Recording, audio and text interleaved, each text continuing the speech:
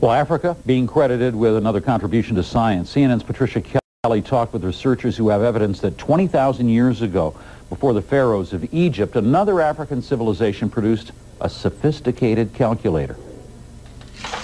Proof that primitive man was well acquainted with mathematics lies under lock and key in the dusty archives on the 19th floor of Belgium's Royal Institute of Natural Science. Best described as a prehistoric calculator, it's a piece of animal bone, just 10 centimeters long, about 4 inches. Discovered in the 1950s by a leading Belgian archaeologist, the bone was found near Lake Edward at Ishango, on the border between the Congo and Rwanda.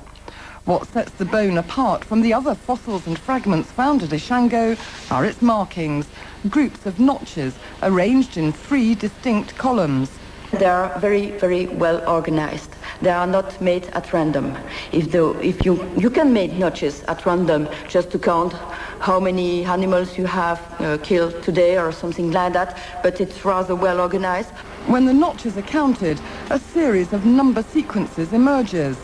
They suggest a number system based on 10, another based on 12, as well as a knowledge of multiplication and of prime numbers. This is a replica of the bone. It's thought this piece of quartz at the tip may have been used for writing or engraving. The Ishango bone may also be proof that a highly advanced civilization existed in Central Africa 15,000 years before the emergence of Egyptian culture. Homo sapiens may therefore have evolved in Central Africa before anywhere else in the world. We have more and more proofs of mathematical activities in Africa, not written, but on stones, on bones, on strings. So indeed, there are more reasons to think that it's the start of the very first mathematical activity. And in my view, of course, it should not be on the 19th floor. It should be on a golden table at the entrance of the museum. It's thought Ishango man's numbers system may have spread north following the River Nile into Egypt, as well as into West Africa. Now his influence may travel even further. This award-winning film director wants to take the bone into space and make a documentary about it.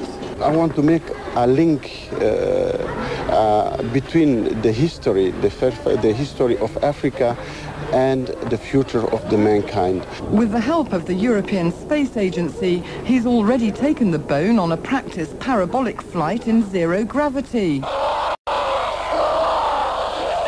The project is a deliberate allusion to the opening scenes from Stanley Kubrick's classic science fiction film 2001, A Space Odyssey. 50 years after the Ishango bone was found and stuffed away in a drawer, it could be blasted into outer space, turning science fiction into fact.